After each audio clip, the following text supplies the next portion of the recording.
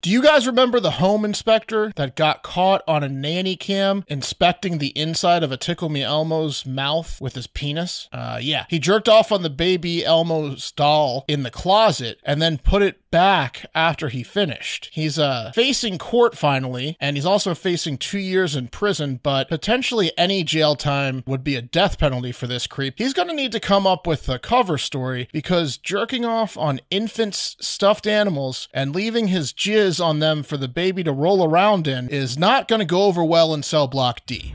Hard factor. Cheat on the news.